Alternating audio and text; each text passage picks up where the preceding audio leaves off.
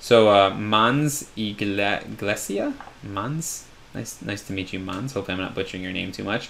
Said that you use wall reveals to mimic stucco breaks, but the problem is the reveals appear as cut lines and are very wide. I'm assuming you're talking about in elevation views, where is when they're looking pretty crummy.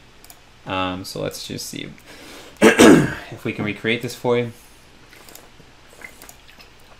Okay, so if I was to draw a generic 8-inch wall here,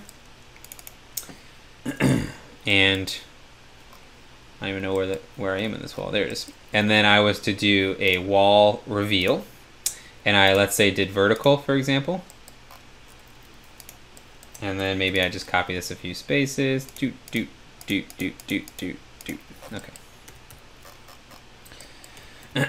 So you can see there's my reveals. If I go in 3D, this file is getting a little much here. All right, I have to turn my wall transparency off. Clear overrides. Okay. Apply. Okay. All right, so you can see there's my reveals. I guess these are a little bigger than probably the ones that you'll be making. So if you want, I will make them a little thinner. So I'm just going to go down to families, profiles, rectangular. Where am I? Reveal brick course. Yeah, let's just use this one for now.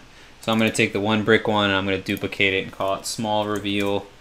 And inset into wall is going to be, I don't know, 1/2 inch. And then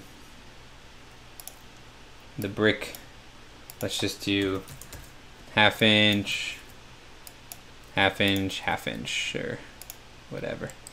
And then I'm going to select all of these, and I'm going to flip these to the brick one that I just made, which is called small. Okay. So now, unfortunately, right, these are edges now of walls. So here you can see they're looking a little thick. And then if I go to my floor plan,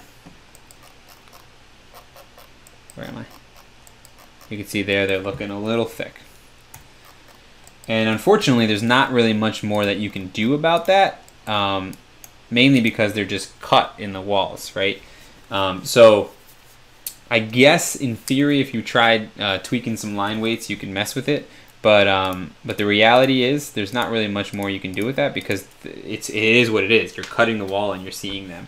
If you wanted to in your elevation view, for example, let me go back to elevation view. You know, you could see there, you know, you could use the line weight tool, so LW on your keyboard. Then you could use thin lines and you could select, you know, and use thin lines on these is one way.